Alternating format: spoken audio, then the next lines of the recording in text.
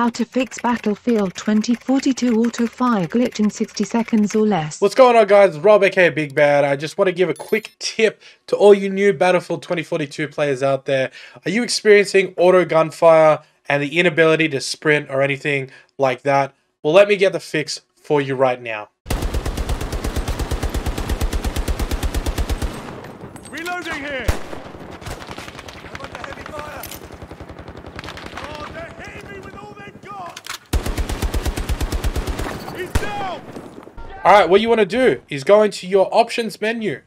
You go to key bindings, go to on foot, you scroll down to where it says fire, and you will automatically have here right control, as well as if you have a controller R2.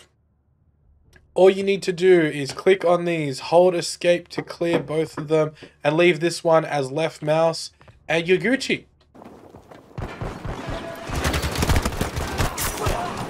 Got one of them! If you found this helpful, please like and subscribe and share with your friends to help spread awareness.